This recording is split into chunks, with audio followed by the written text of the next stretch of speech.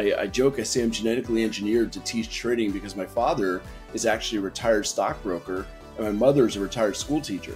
So if you blend the genes of the broker and teacher together, that's what you're going to get. How are you feeling when you see prices go above that?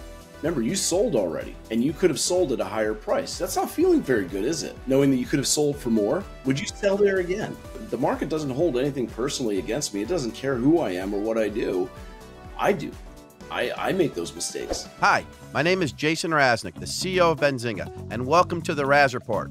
As always, before we kick things off, I want to quickly tell you about what Benzinga is. Before I started Benzinga in 2010, there were very few places to get real-time information on financial markets. I thought it was unfair that Wall Street had access to this information before the average Joe investor. So I created Benzinga to level the playing field for you, the retail investor. Benzinga is for the people and by the people. Now, let's dive into the show. All right, welcome to this week's edition of the Raz Report. Excited to have Brandon Wendell, CMT, chart guy, all this stuff, market technician. We're going to start first by what is a freaking CMT? A CMT, well, basically it's chartered market technician. And I think there's probably about 4,500 of us now. It's grown quite a bit. It's been around the market technicians. Well, actually now they changed the name to Chartered Market Technicians Association. They've been around since 1973 and basically same age as me, actually. My birthday is next week. It's basically a master's degree in technical analysis. So we've kind of learned all the different techniques and ways of analyzing the charts, probably learned more ways than I definitely needed. But yeah, that's pretty much what it is. I call it a master's degree in technical analysis. So when you were in high school, did you say, hey, I want to be a CMT, or were you into the stock market? How did this come about? It was kind of a fluke, to be honest with you. In high school, yeah, there was a civics teacher I had that I'll never forget. And he had the stock market game, and we would actually try to build portfolios, and then we would use the newspaper the next morning to see how our portfolios did. So it kind of got a bug there. And then I was in the military. When I got out of the U.S. Navy, I ended up working in a completely different field, but that didn't work out for me. So I became a stockbroker. I mean, it was back in the late 90s. So you had the movie Boiler Room and Wolf of Wall Street. People watch that for entertainment. For me, those are flashbacks.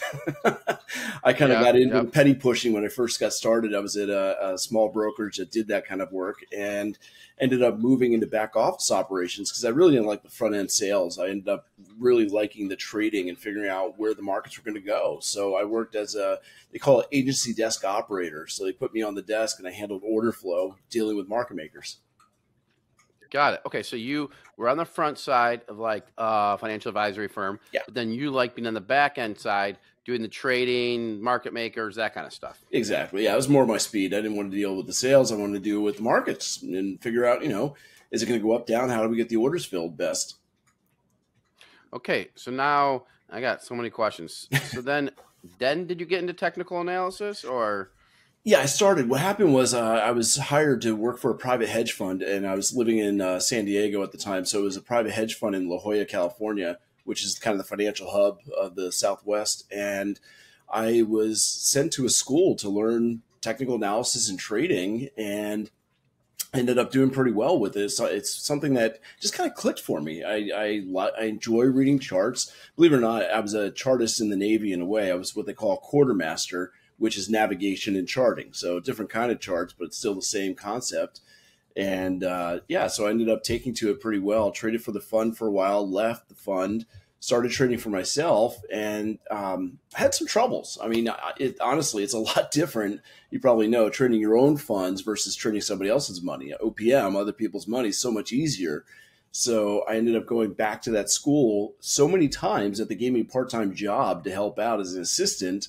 I found out that, I kind of like this whole teaching, trading, and technical analysis stuff, and made a career out of it. I joke, I say I'm genetically engineered to teach trading because my father is actually a retired stockbroker and my mother is a retired school teacher. So if you blend the genes of the broker and teacher together, that's what you're going to get. Got it. Yeah, I understood. But you want to be the behind the scenes guy, but I'm looking at you in the screen. You got the bow tie, you have the nice backdrop. I mean, you just have a nice, you look like you're more of a front end personality. Well, I am. Yeah. I kind of enjoy the front end and the TV aspect of it. I've been on CNBC, Bloomberg, and now the Raz Report. So definitely making my way up to the top, right?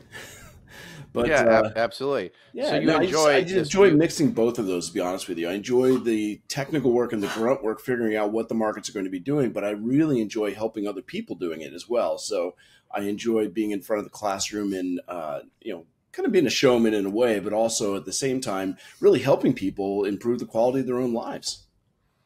Absolutely, absolutely. And you, before you're doing what you're doing now, you worked for Online Trading Academy many years ago. I did, yeah. That was a school that got me started, and again, I went worked for them for about 20 years. Now I'm with a different outfit. I actually kind of independent, but I'm with Wealth Builders HQ, and I still teach the futures markets. I do a little bit of options as well. I actually do SPX options, 0 days till expiration every day for cash flow, as well as wealth spreads. Actually, I look at future spreads. So not just options, but also future spreads, which is kind of a niche product. Not everybody does that. Yeah, got it. So future, we're gonna get to that in a minute.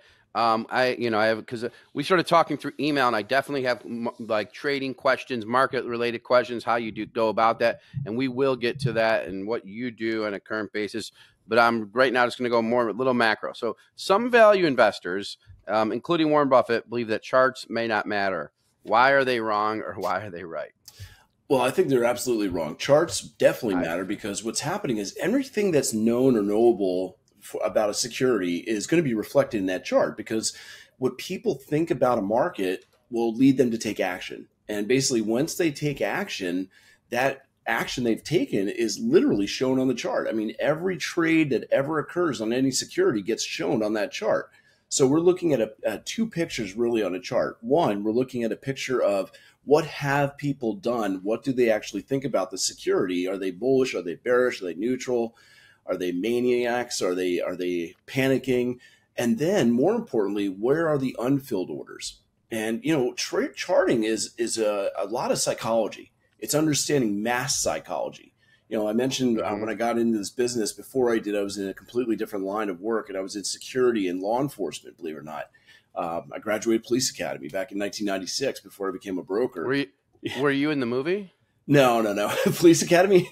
I wish. That'd be fun. I'm joking. Yeah. I'm joking. That was my joke.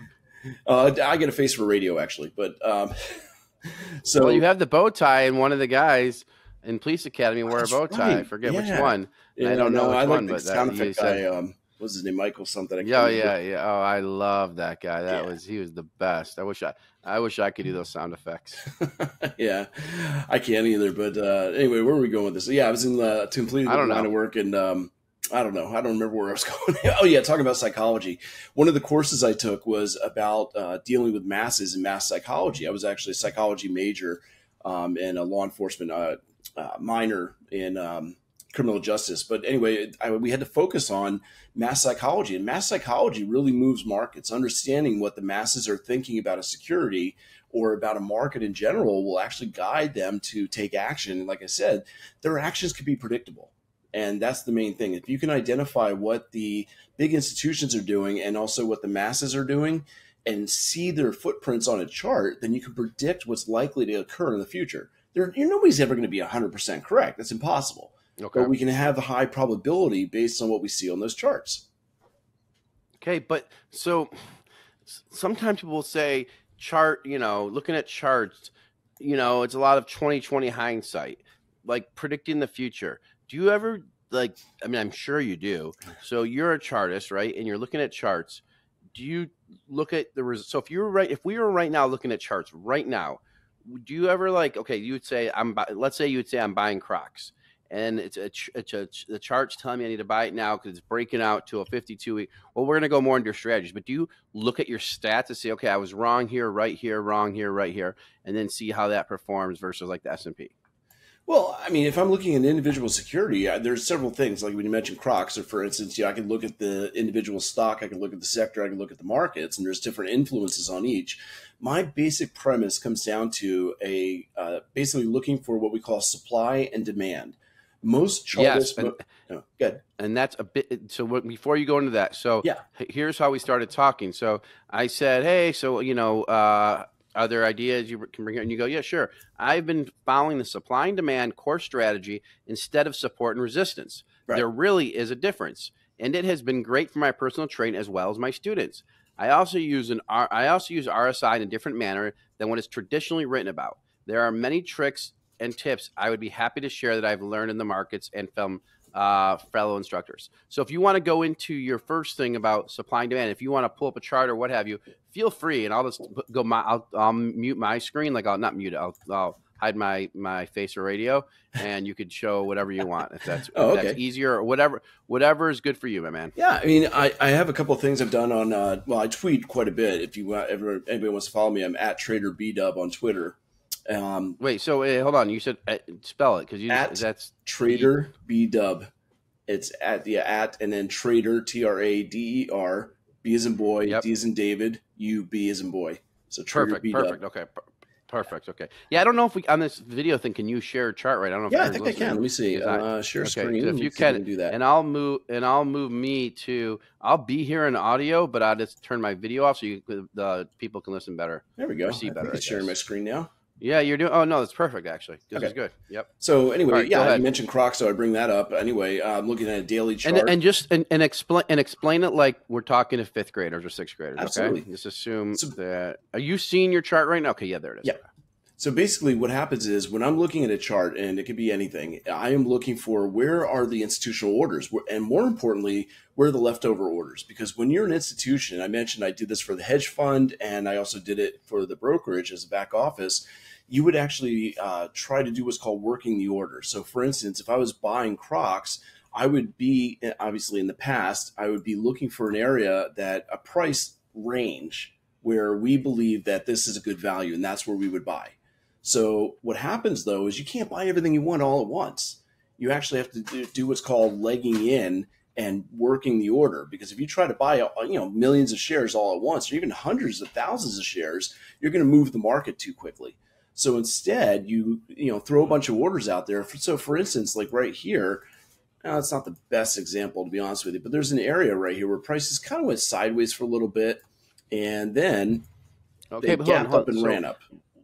Hold on. When you say prices went sideways there, why did they go sideways? Like, how do you know that went sideways there versus the 17th, like down here where it says October 17th? Did they go sideways there as well? We're going sideways here as well, but it's more importantly is how it leaves that area. We're going sideways because we have small candles or mixed colors in the candles, red and green. Hold on. Yeah. What are candles? The candles? I mean, I know what candles are, but just tell people what candles are. Okay. Again, fifth graders, don't assume. Basically, what's happening with every chart, you are getting these divided up into periods. The chart period that I'm viewing right now is 1 day. So each one of these little blocks you see on my screen represents 1 day of price action. And what happens is we have 4 prices that are being displayed. The opening price at the very beginning, the very first trade that occurred for that security during that time frame, that's the open. Where is the opening trade? At the bottom on that candle? It depends on the color. I'll get to that in a moment. The next one is going to be the highest price we reached. We have the lowest price we reached, and then the closing or the finishing price during that particular time period. You can change to whatever time period you want. I mentioned I'm on a daily chart. I can go down to a 15-minute time frame. Now, each one of these blocks represents 15 minutes. Now, the color tells us whether we closed higher or lower. So what happens if I go back to the daily chart, for instance, this green candle that I'll put an arrow above right here, that green candle lets me know that the buyers were in control during that period. Reason why is because a green candle, the body of the candle, which is the shape that's colored in, the piece that's colored in is called the body, or sometimes it's called the real body. And then you have the pieces that sometimes stick out on top and bottom. Those are called wicks or shadows or tails. Okay. I'm learning. Shadows or tails. Wicks, shadows, or tails. Okay. Yeah. And those who creates these things? Wicks. Yeah, they're wicks like a candle, obviously. That's why we use wicks for the term. I mean, this is charting 101, right? Sure, like, absolutely. Is this charting 101? Basics. We got Professor Brandon Wendell, and he's not a professor, but To me, he's a professor. Okay, he's a CMT, a certified market technician. There's only 4,500 of them, so Yeah. you're getting the best of the best here. Doing this for many years. Yep. Keep So it going, man. I've never really understood this stuff. Okay, so with the green candles, the opening for the period is the bottom of the body. And then what happened, oops, I forgot to put a space there. So the open is the bottom of the body, and then with the green candle, the close is the top of the body. So whatever price correlates with either that close or open. So in this case, we opened at the bottom of that green candle right there. We actually made the low all the way down where the bottom of the wick is, but eventually when prices close, it closed much higher. So a green candle tells us that the buyers are in control. Buyers are in control. Okay. They're dominating because they were able to push prices upwards. Now the red candle is just the opposite then, because if the green is buying pressure, then red is going to be the selling pressure. So with these candles, and I'll just move this out of the way, candles. On that one, you're looking at is the wick on top? No, the wicks could be on either side. It doesn't matter. The wicks are I see highs and lows. I see there's one on the bottom. So on that red one there with the wick at the bottom, that means it hit a low of the day or started at the low. What's that mean? It means that we opened at the top of their body. So again, the open is the top of the body. And in this case, the close is the bottom of the body.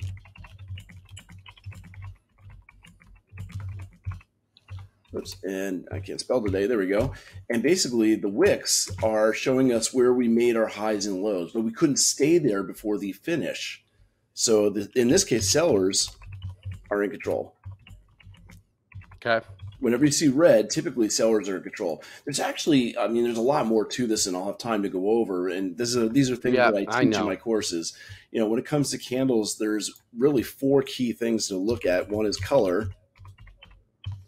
The next one is shape. Another is size. And we also have what's called location. So if you can understand those 4 key things when it comes to, I spelled shape wrong, but that's okay.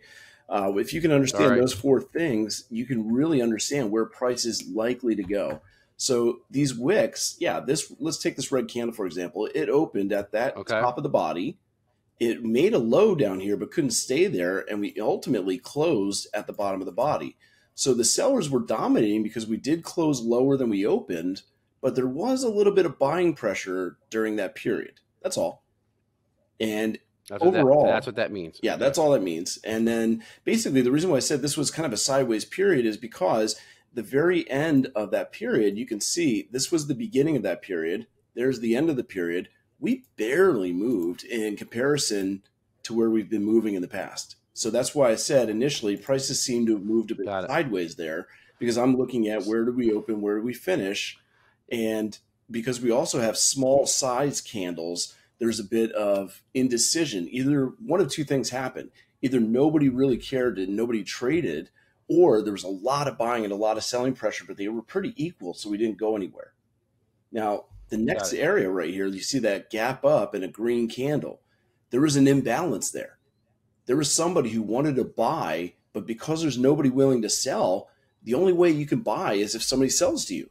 So if nobody wants to sell to you, the only way you'll get sellers is if you're willing to pay more, right? And the same thing, it works in housing markets, it works in widgets, it doesn't matter. If there's a bunch of sellers and nobody wants to buy, prices will drop as the sellers try to attract buyers. So we're looking for that imbalance, the origin of imbalance, and it's usually caused by big institutional orders. So in the case here, we gapped up and ran up because this is an area where there are not a lot of buyers. I'm sorry, take that back, other way around. There are not a lot of sellers in this area, but somebody was wanting to buy. Well, if there's no sellers in this area before, think about it. If you did sell at this price level, let's say you sold at $86.50 here, right in this area. How are you feeling when you see prices go above that? Remember, you sold already, and you could have sold at a higher price. That's not feeling very good, is it? Knowing that you could have sold for more, would you sell there again? If you felt pain, the anguish of having been able to have sold for more, would you sell there again? You'd be less likely because you'd want to get that gain again. Exactly. Like So that means when we come yeah. back to that area, there's less likely to be any sellers in that area. So if we ever do come back. So that's where that's where technical analysis plays a role. Exactly. I'm just going off basic human behavior. Never came back anyway, but in that case, that may be an area where there were no sellers before. There was an imbalance. And when we return back to that imbalance, there's a high probability the same thing will happen. It's the pain and pleasure principle. We repeat pleasurable experiences. We try to avoid painful ones. That's where technical analysis comes in play. Absolutely. That's all we're looking for, human behavior and understanding that behavior and that repetition of that behavior. The main thing that I'm looking for with supply and demand is where are the imbalances? Where did the institutions try to place their big orders? And remember, they're like big elephants. If you go into the jungle, you can walk through a jungle on your own and try to whack your way through with a machete. You're going to get beat up by the branches. It's going to be tiring. Or you can walk behind an elephant. If you walk behind the elephant, you just got to watch your step because it could, big droppings. But if you walk behind the elephant, they're going to blaze the trail for you, and it's going to be much easier for you.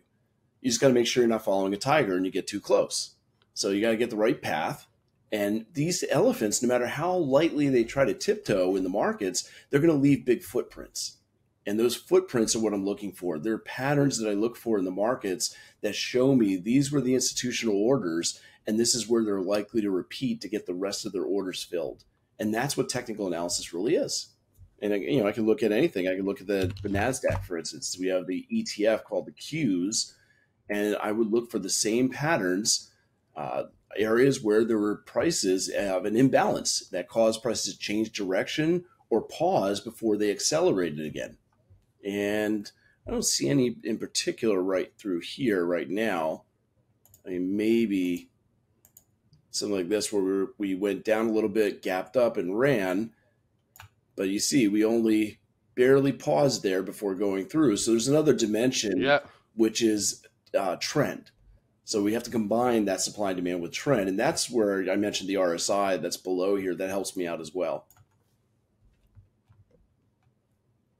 So if you want to, I can go into that a little bit as well. With the RSI, the way I said, because you mentioned I use it a little bit differently than most people. Most people use what are called oscillators. There's really only two groups of technical indicators. You've got indicators and oscillators for the most part. Indicators typically measure momentum, while oscillators are supposed to measure what they call overbought and oversold. But I don't like that, because if you're overbought, you can become more overbought. We call that a bullish trend. And if we're oversold, we can become more oversold. We call that a bearish trend. So to me, when I'm looking at and RSI, by the way, if those are people are not familiar, stands for relative strength.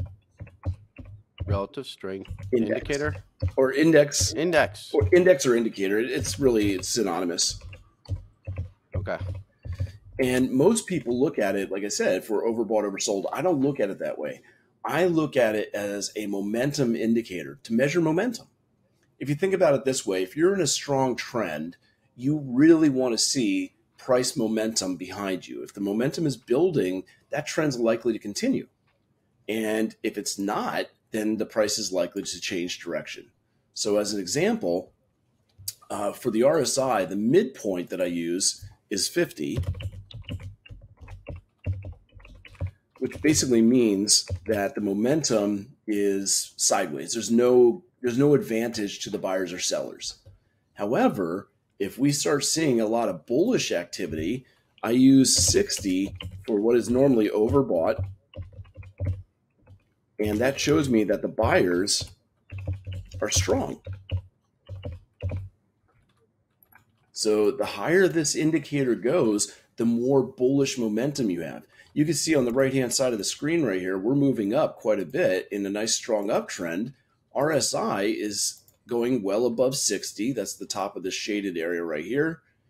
And it will not, in a bullish trend, price will not go into the bearish side, which, by the way, for the bearish side, that is below 40.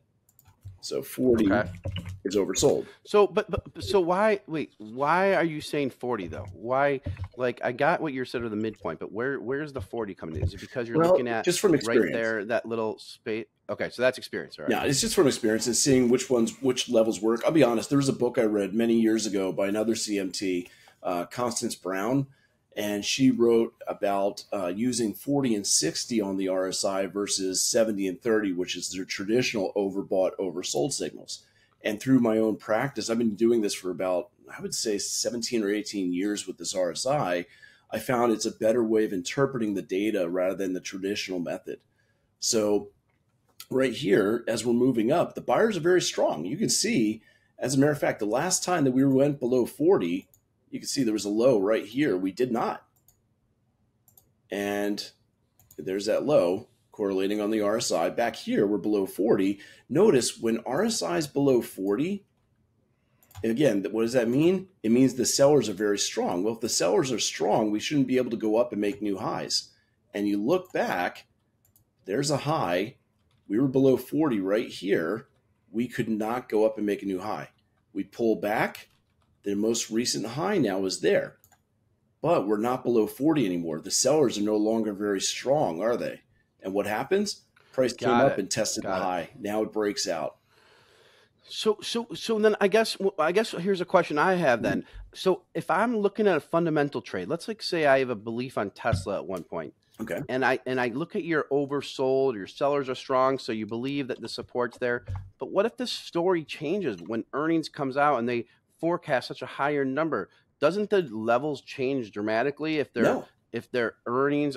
Why? Because if the earnings are going to be higher, doesn't that mean that the company has more earnings and you do a discounted cash? You know what I mean? You got to realize, remember, again, what I'm looking for is what are the institutions doing? Most of those institutions have people who are dedicated to learning exactly what those earnings are likely to be going forward, and they take positions based on what they think is going to be released for those numbers. So unless there's a major surprise, most of that gets priced in a lot before. For instance, here's Tesla you mentioned. I got Tesla on a chart here.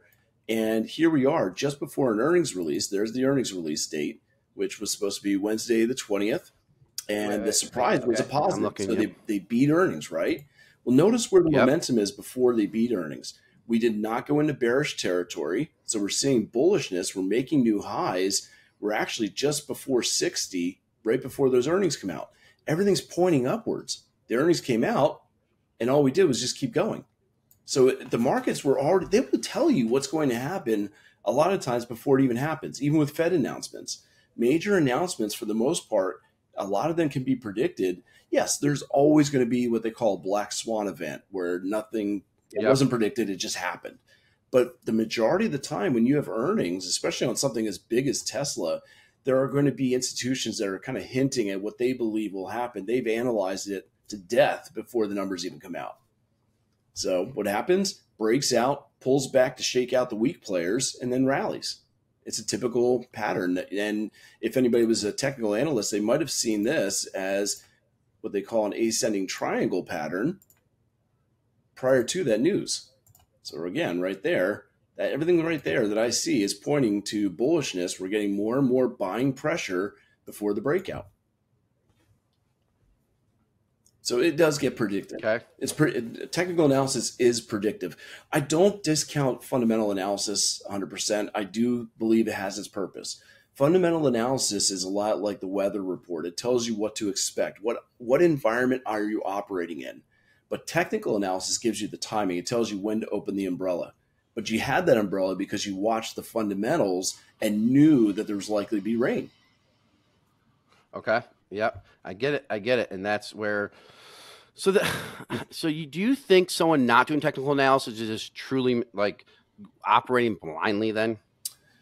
Well, I think they can. Yeah. I honestly, I think it's kind of silly to not do any technical analysis when it's available to everyone. You just obviously have to learn hopefully the right way, because there's a lot of different materials out there that are good. Some are bad. And that's with everything. To just follow fundamental analysis, I think you're missing out on being able to fine tune your entries and get better returns is really what it comes down to. If you get a better entry, you accept less risk in the markets and greater rewards if I can time my entries better.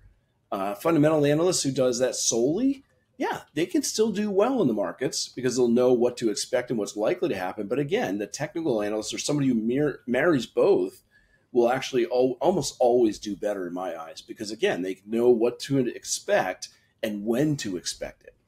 And I just think that's a Got it. bit better.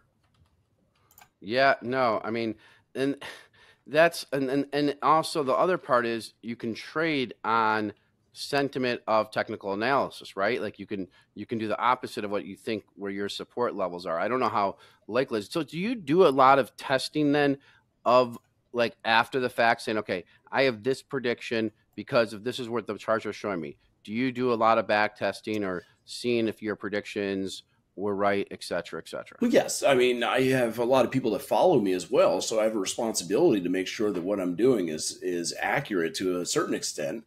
I'm never going to be right 100% of the time, but I take notes and I keep track of everything I do. I take a look at why did I take a particular position. I used to, believe it or not, I was big into behavioral finance, the psychology behind the traders, and I also would actually record my psychological kind of my well-being, if you will. What kind of mindset was I in when I took certain positions to try to recognize things that are mental deficiencies, if you will, in myself? What could I do to improve myself so I could be more in the zen or more in the moment, if you will, so that way I'm trading the right way and not trading based on revenge or emotions. Emotions are a killer. So if you can recognize when those are coming in and being a detriment to yourself, you're actually going to become a better trader if you can control that. Technical analysis should be very objective, and objectiveness and repetitiveness, we need consistency. So a couple things. One, you have to have a written plan that you follow, and that will build that consistency. I don't go into the markets just randomly picking out ideas and trading them. If I find something new, for instance, I created a strategy many years ago called my 889 strategy using a couple of moving averages. And I tested it for a while. Now, I don't really go back and back test a lot, partially because a lot of back testing is flawed because people back test in environments that they may not be trading in the future. You got to realize markets go through different environments: bullish markets, bearish markets, recessions, expansions, things like that. And you've got to make sure that whatever strategy you're trying to test is going to be tested in the same environment you expect going forward. So usually what I'll do is I'll just test it either in a simulated mode or with small amounts of money, just going forward with it. And if it's working out, great. If not, at least because I've been following a plan, I can now tweak certain things and know I can get a direct result. It's experimentation. I form a hypothesis. I test the hypothesis before it can become a theory. And it's the same thing when it comes Yep. to my trading as well. So yes, I will look back to see how did these work a little bit, but for the most part, I really do I call it forward testing or live testing. Got it. So then, wait, I want to go back to your 889 strategy for Sure. a second. Why was it called 889? Well, yeah, I can show my screen again, and let me see here. There we go. It's basically called that because I use two moving averages, 8 and 89 exponential moving average. And I'm not going to go into the full thing right Ah, now because it's going to take some time, but let me see, remove drawings. Basically, what I'm looking at, there's a theory in the markets called Elliott wave. And it goes all the way yep. back actually to Charles Dow in the late 1900 or early 1900s, that markets move in waves. So with this 889, what I'm trying to do is capture wave three, because often when markets move, they move in three waves. So let's see, Tesla was moving on a downtrend there. It didn't ever retest after a crossover here, but it did kind of make, there's wave one, oops, two, three, four. Oops, can't get it there. Four. And let's do this. Five. Yeah, don't need that one. Anyway, you can see it did a 5-wave move and then corrected. So with my 889, typically the third wave is not the smallest. I drew it out the smallest. I might have made an error in my drawings, but typically the third wave is either the same as 1 or 5, or it's the longest wave. So my 889 strategy attempts to capture the second wave, or sorry, third wave, not second, third wave. These are labeled basically 1, this would be 2, and it would take me a while to label all those, but 2, then I'd have 3 to the downside right here. And that's what I'm trying to capture typically is that third wave, which happens to be the strongest one, typically, not in this case. Then I had 4 back here and 5 down, and then we start over again with another set of waves. But for instance, right now, it looks like we're correcting after a move up. So I'd be ready to look for a buying opportunity in Tesla. I'm going to basically look for my area of demand, where to buy. I'm going to make sure the momentum is in my favor, and I would possibly buy on that first retest of that 89 moving average, because these moving averages, price is elastic. What price does is it stretches away from an average and snaps back to it. I mean, that's why it's the average. So using the correct averages, you should see movements away, back, move away, back. So I'm looking for it to bounce off the average, basically. Okay. So are there, so like sometimes I'm going to go from a fundamental standpoint. I know I'm jumping around, but okay, we're with Brandon Wendell, a chartered market technician, and you can follow him on Twitter. Say the Twitter name. Oh, it's at TraderBDub. I'll just put that out there. Yep. Put it on the screen. So sometimes I have a fundamental viewpoint about something's going to happen, so I make the trade, okay, and I go really strong into it. Mm-hmm. Like I Ozempic, and I was buying INMD. It went up 40%. I made great money on it. It went up 30%. Whatever. Do you ever have a technical setup that you're so convicted on, like that your probability of success is like in your mind, this is the time where I got to line up the boats and go in? Do you get those kind of notions? No, because I'm always looking. Basically, when I'm doing a trade, it doesn't matter if position, long-term trade, short-term trade. I'm always looking at both sides of the coin. Basically, the way I look at it is that I'm a judge, but I'm also the prosecutor and the defender, and I got to present a case to the judge. Ultimately, the judge is going to make the trade or not make the trade. They're going to take it saying this is a really high probability, and I'm going to put in a lot of money or a lot of positions on this, or I'm going to put very little because I'm not as confident on this. But I have to make the ultimate decision. But there's never been a time where I've said, this has got to happen. I always have, what if in the back of my head, which means that no matter what I do, I also always have a stop loss in place, because I am not infallible. Okay. I'm going to make mistakes. Just ask my ex-wife. Actually, don't do that. But that's the thing. I've had high confidence, yes, but I always look at both sides. What if, and what are the possibilities that this could go wrong? What would happen? Now, you got to be careful because you don't want to paralyze yourself either. You can go the other way where you're thinking of too many negatives and now you won't take the position ever. Yep, exactly. And then because you can always find reasons, to not make those trades. Sure. Okay, I know we have like a few more minutes left. I want to go to, were you found when the GameStop saga a couple of years ago, and was it just insane?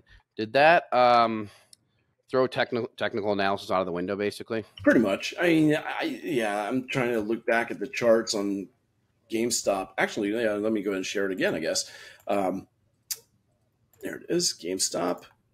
And I'm on a weekly chart. And even before everything went berserk, GameStop right here stopped the decline. We actually started seeing some warning signs. This is going back. I don't remember the actual day of, the explosion. I can obviously look at the charts here. Why is this not? There we go. I'm going to turn off those moving averages for right now. But you see, there's the big explosive move looking at about January of 2021. I did not personally take advantage of any of that. I missed it completely. But, looking back, it definitely was bullish before that happened. I know it looks like it's going down, but remember what I was saying about these indicators. This shows us momentum. And what's happening here is that prices were making downward moves, but the momentum wasn't there. Look at that. The momentum in this area, as prices moving down, I'll bring up the RSI a little bit bigger. That's going up. That means we're losing bullish momentum. And then here, we're putting in a low. We're not below 40. So that's way before now it didn't predict the explosive move. This was the initial thrust to the upside, which went from $1 to $4, 300% gain. That's pretty amazing. And it's still showing plenty of momentum. That means there's more out there. As a matter of fact, this would be an area of demand that I would look for right here for buying. There's another one just below it. So one of those two areas would be a great buy opportunity. And obviously the first one exploded. There were plenty of opportunities. Technical analysis did not go out the window in this case. It really, it wouldn't have predicted this much of an explosive move, but it did predict the turning of the tide, so to speak. Now, as far as the big drop, parabolic moves like this never last. What goes straight up? Airplanes can't fly straight up. I mean, maybe if you get enough thrust behind them, but in the typical airplane, once that airflow over the top foil breaks, you lose lift and you're going to stall. And that's what happens on, market moves like that. If I go to the daily chart, it looks a little different, but again, same, going back to 2021. So no, the technical analysis did not go out the window, so to speak, but there were definitely warning signs before this turned in both directions. Even here, you can see we went back up again. We still are bullish. Let's see, where did the bullishness snap? As soon as it gets below 40 on the RSI, that's when it's done going up right there. Okay. So no, it still worked. So when have you, what was your worst mistake in trading? My worst mistake in trading personally was when Qualcomm went to $1,000. I tried shorting it. This is way back in the late 90s when the tech bubble hit. I think I lost $32,000 in 15 minutes on that. Personal money, not company money, other people's. I was, believe it or not, at the time I actually played semi-pro hockey, inline and ice hockey, and I played on a team sponsored by Qualcomm of all things. So not only did I lose that money, but I had to wear the Q on my chest later that day. I felt more like an L. Yeah. Oh my God. Could you imagine? So do you hate Qualcomm now? Nah, and that's the thing. It wasn't Qualcomm that did it to me. It was myself. The market doesn't care. It was me and my ego thinking, no, I'm right. The stock is wrong. It's going to turn around eventually. And it didn't. I was wrong. So you got to realize those things. The market doesn't hold anything personally against me. It doesn't care who I am or what I do. I do. I make those mistakes. Nobody else does. I don't hate any securities. I don't have any particular securities. I know some people have their boogeyman security that they won't trade because it's hurt them so much. To me, I don't have anything because I know the only thing that's ever hurt me in the markets has been me. And I'm not going to hate myself. Yeah. That's silly. No. I'm going to learn from it. That's the way you look. That's the way you look at it. See, I get mad at the companies. Nah, I don't, because there's no personal interest in it. There's no reason. They don't care. The CEO of a company doesn't care whether you make money on their stock or not. Unless you're the biggest shareholder. If you're a Carl Icahn, yeah, then maybe they'll care. But other than that, they don't care what Brandon Wendell does. Yeah, that's yeah, no, that's true, and so that's why that's why they call it Mr. Market, right? Yeah, I mean, you just gotta. Well, honestly, I think it's Mrs. Market or Ms. Market because the market's a woman. I've never been able to figure it out completely, and when I think I do, she surprises me. So I don't think I'll ever be able to figure it out completely. But it's a learning experience. That's the fun part of it, is learning from everything that happens in the market, whether it be a positive or a negative. Yeah, it's a great experience that I'm really happy to be a part of. No, I get it. And it's a challenge every day, and you wake up for it, and you've been doing it for 20 plus years. Yeah. So it's not like you're just coming to this lately. Right. So guys, I appreciate Brandon Wendell coming on. You can follow him on Twitter. He has education courses. He's been doing this for years. It's not a guy who's just joined the market. So he's seen the ups and downs. So what I like about it is risk and looking at the downside and the upside, because it's easy when it just goes straight up. And so, thank you for coming on the Raz Report. We'll have you on more. Probably have this out in a week or so. But again, thank you for coming on. And if you want more technical analysis chart, just let us know, and we'll bring him on again. And this time we'll do it in a more organized thing. We'll do a 101, then we'll do a 201, and who knows, maybe we'll create a custom course for our listeners. There we go. That'd be fun. Well, thanks for having me. I really appreciate it. No, thank you for coming on. I really appreciate it as well.